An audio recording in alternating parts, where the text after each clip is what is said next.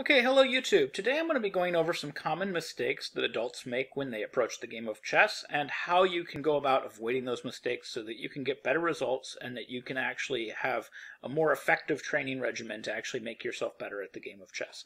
So if you like content like this and you want to see more of it, please hit that subscribe button, click on your notification icon.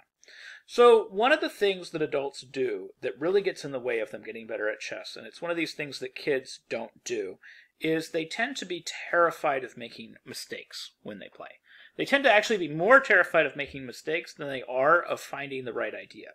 The correct mindset needs to be the opposite. You need to be more terrified of missing the right idea than you are of making a mistake. A mistake shouldn't be something that you're afraid of. A great example of this is I keep having people tell me all the time. They keep telling me stuff like, oh, I calculated this variation and it looked right. And I'm like, okay, why didn't you play it? And they say, well, I didn't play it because it looked dangerous. That's not a reason not to play anything. If you have calculated something and it looks right and you don't see a defense, you need to play it. If you see a sacrifice and the sacrifice looks correct, you need to play it. If you see a pawn that you can capture and it looks scary, but you calculated and you do not see a reason that you can't take that pawn, go ahead and take the pawn. Now, there's a reason for this. The reason is because as long as you're going through your process and then playing whatever moves you come up with at the end of your process, if you lose that game, if you make a mistake, you can go back and you correct. What the issue is for adults players with getting better is losing is part of the process of getting better. Making mistakes is part of the process of getting better. It's very, very important that you lose games, but it's very important that you lose games in the right way. You want to lose games that leave open the possibility of you learning from your mistakes. If you play a game and you don't play the move that you calculated, what exactly is there for you to fix? Your process was right, you just chose not to play the move. There is literally nothing for you to fix there. And that's a problem, because at that point it is impossible for you to get better at the game of chess. And this is something that seriously gets in the way of adult players getting better. It's a psychological thing on how the brain works. As you get older, you become more frightened of making errors. And this actually prevents you from achieving proficiency in a subject that you're not already intimately familiar with. So if you're a new player to chess as an adult, or if you're getting back into the game as an adult, this is a psychological barrier that you have to get over. So I'm just going to give this example of this game that I played, and I'm just going to kind of tell you kind of what I was thinking during this game. I picked this game because it was a game where I had very few errors, and I found a lot of really cool tactical ideas. So my accuracy in this game was something like 92%, and according to the computer, I only had two inaccuracies and one mistake. So I'll show you how I achieved that. I achieved every kind of adult's dream. I made very few mistakes, so I didn't do anything terribly wrong. But you're going to see some of these moves, and you're going to be like, whoa, that move looks really aggressive. And of course it is, because I was more terrified, me personally, I was more terrified of missing the right idea than I was of making a mistake. Making a mistake doesn't bother me at all. I make them all the time. And I can lose a game just as easily and make a major blunder as I can I can lose a game just as easily by sacrificing a piece and it not being sound as I can by choosing not to sacrifice that piece. So you can lose just as easily. Either way, you can still lose the game. So we have a Catalan variation, and I play this pawn captures c4. So far I don't have a lot of comments on this game. I'm basically following my theory.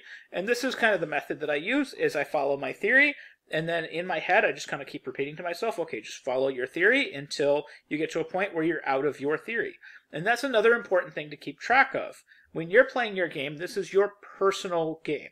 Okay, this is not, you're not analyzing something in theory or in hindsight, or you're not looking at it from some third-party perspective. You're looking at it from your perspective. And your theory is going to end at a much different place than my theory. Your theory might end on move 2 or move 3. My theory might end on move 15 or move 20. And it's nothing to be ashamed of. Don't pretend like you know what you're doing when you don't. As soon as you get to the end of your preparation, that's when you start playing chess. Now here, I'm still well within my preparation, and then my opponent plays queen a4. So now I'm going to be completely honest with you, the audience here. My preparation after queen a4 doesn't go as deep. I have actually much deeper preparation against moves like, there's a lot of moves here, so I have very deep preparation against knight e5. I have some extremely deep preparation against the move queen c2. My preparation against the move queen a4 isn't nearly as deep. I mostly just know that I can play a6 and b5 here, and I can shuffle my bishop to b7 and e4 and hit the queen on the c2 square. And after that, I'm pretty much on my own. I'm just playing chess. And that's fine. That's always been enough theory for me. I've always gotten decent positions, and I've always played chess very well from there.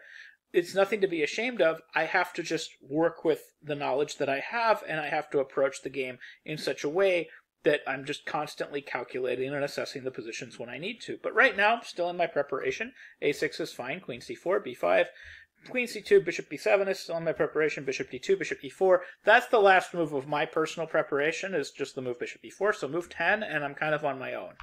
So queen to c1. Now my next move is pretty straightforward. I just kind of develop a piece. That's the first move that I make on my own. I'm just developing a piece, getting it into the game.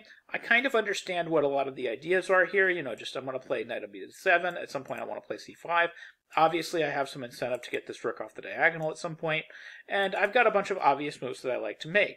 So that's kind of where I usually end my personal preparation, is where I understand kind of where the pieces are supposed to go later. But at this point, since I don't have exact moves in my preparation, I'm going to be calculating and assessing and going through my process and playing the moves. So anyways, nothing crazy quite has happened yet. Bishop a5, they hit this pawn. I go ahead and defend it, and I get the rook out of the line of fire with rook c8. Pretty straightforward. And then my opponent plays knight on b to d2. I don't want to lose the bishop pair, so bishop d5. Rook e1, and then I really don't want him to play e4 and kick me out of the center, so I go ahead and I plant my knight on the e4 square. And now my opponent plays kind of a goofy looking move. He plays b4. So this was a little frustrating to look at first, because okay, b4, that really prevents c5. And that's kind of one of my main ideas. So I have to decide how I'm going to approach this. Now you see the computer is pointing to this knight b6 move. This is where I actually kind of make my error in this position. I didn't play knight b6. What I instead played was another idea.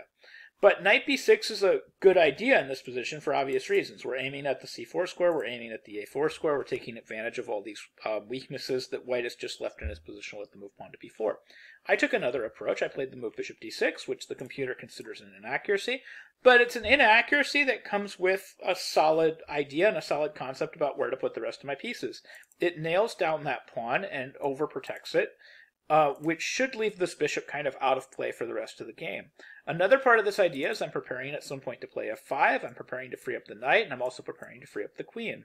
So now I have a plan of development for all of my pieces. So even though this move is an inaccuracy, it's an inaccuracy that allows me to position my pieces on better squares and allows me to figure out the next 6 or 7 moves of the game. It's a move that I fundamentally understand, so I played it, and then after the game I can look at this move and I can say, oh, okay, what did I miss, what did I do wrong? Because knight b6 is clearly better. What was the plan that I missed? So now my opponent plays knight to b3, and then I play knight to b6, because of course now this square is just glaring. The knight abandoned the c4 square completely, so now I definitely want that square. I definitely want to play knight to b6. So now my opponent plays queen c2, and then I plant that knight on c4, so now my position's looking pretty good. I've got 2 knights on 2 really awesome squares.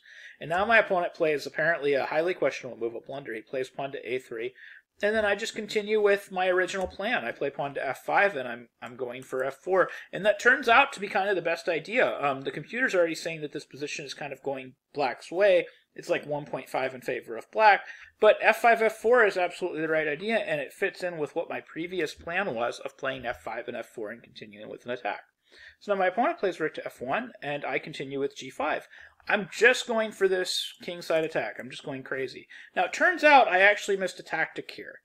G5, G4 is the right idea. I actually missed this move. Knight takes A4, Knight takes A5, which apparently would have won significant amounts of material, and black would have been better. And that's the engine found that after the game, so that's a tactic that I'm going to have to look out for next time. But I played the move that I thought was best. I played this move G5, going for G4 and going for this big attack. So now my opponent plays this move Knight E1, which is also apparently bad. I played G4, which is apparently the correct idea yet again. Just going in for this all-out kind of kingside attack. And then my opponent plays Knight D3, I play Queen G5. Apparently this is my only other inaccuracy in the game. I could have played the move Knight to G5, which would have been a little bit better.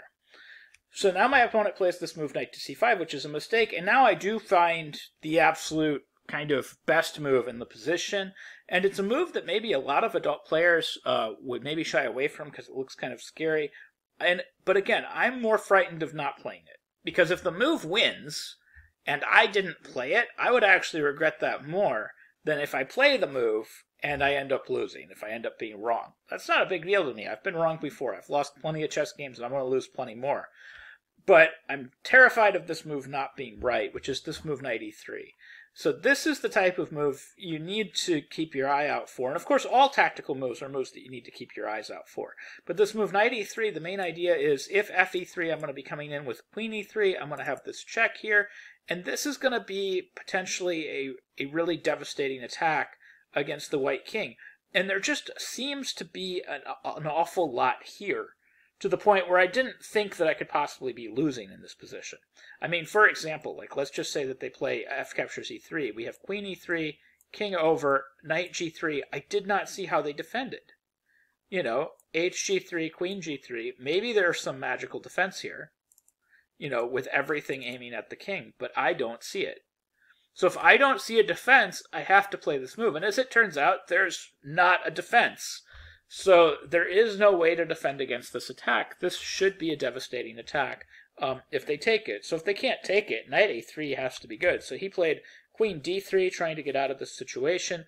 But of course, the problem isn't that we can take the big, juicy-looking rook. The problem is this king is horribly weak. So I actually, again, make the correct choice. I take the bishop, and I weaken up those light squares because I'm going after the king. So he tries to cover things up with knight e4. Now bishop e4 is protecting the queen, hitting the queen and protecting the knight. We have queen d2, and now queen h5, again, playing for mate.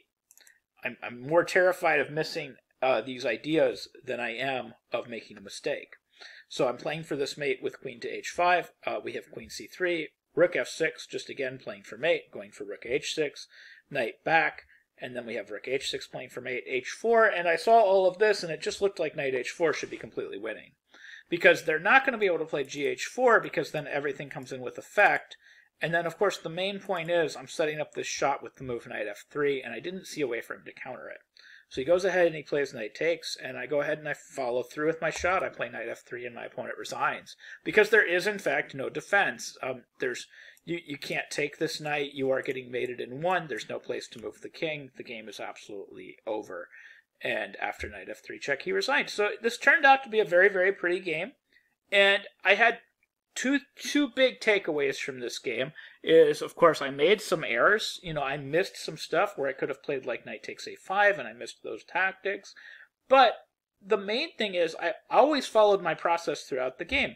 Every time I thought I had the best move, no matter what it was, whether it was a sacrifice of material or whether it was even pushing pawns in front of my king for an attack, I always played what I thought was the best move.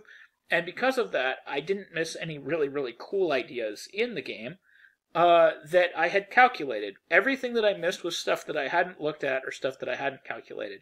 And then when you go back and you look at the game, you can ask yourself, well, why did I miss that? Why didn't I consider that move? Why didn't I look at that move better? And what can I do to find those ideas in the future? And that's how we get better at chess. And that's how you get better at chess if you're a kid. That's how you get better at chess if you're an adult. But especially for adults, it's very difficult to do this because you're naturally afraid to play your own ideas. It's kind of like speaking up in the board meeting. Just don't do it. But always play your own ideas. Always play your own thoughts. Always play your own ideas and variations. And you will get better because you're going to find these ideas more and more often. And every time you miss them, that's a step in the right direction. You should be looking at failure as just as important as your successes. Your losses, if you lose in the right way, are just as important as you finding those right ideas and being right. Being wrong in chess is just as important as being right. So anyways, I hope you found this video helpful. I hope you learned something new about chess, and I hope you can incorporate this approach and these ideas in your own games. Thank you very much for watching.